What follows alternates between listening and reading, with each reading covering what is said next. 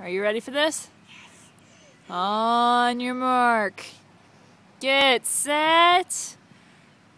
Go! And there she goes. She's running off around into the lawn and around the tree. And there she goes toward the back of the house. And we'll see her on the other side.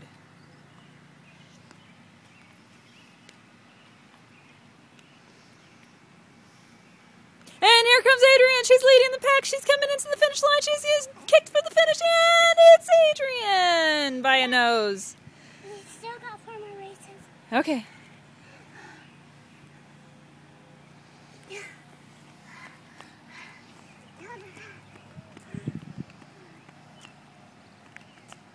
You ready? On your mark. You sure you're ready? All right. Get set. Go! And there she goes. She's off. She's off and running for the third in the big race. And there she goes around the house.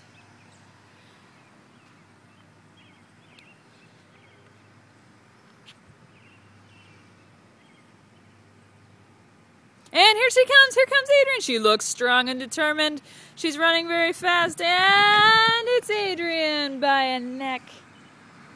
Adrian, tell us how you felt during that race. 16 paces. I was really fast out there. I saw a snake that was about to run into a piece of wood. And I slowed down and I ran past a piece of wood and I saw snakes and lizards and chameleons and rocks and ants all crawling around. And I hopped over them. I was very tired. I ran all around them. I ran down the house. And we still got 4 more races. Okay. How did you survive all of these creatures that you encountered? I hopped over them. I jumped and ran over them. Okay. You ready for the next one? Oh, yes. All right. 4 more. All right. On your mark. Get set. Go! There she goes. Off and around the tree. Into the backyard. We'll wait for her at the aid station.